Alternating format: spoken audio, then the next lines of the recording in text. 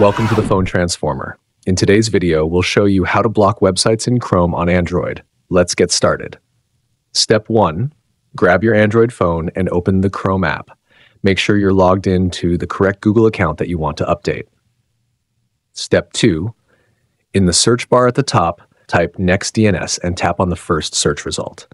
Step 3. On the website, tap on the Try It Now option to get started. Step 4, once you're in, scroll down and select the Deny List option. This feature blocks the domain you add along with all its subdomains.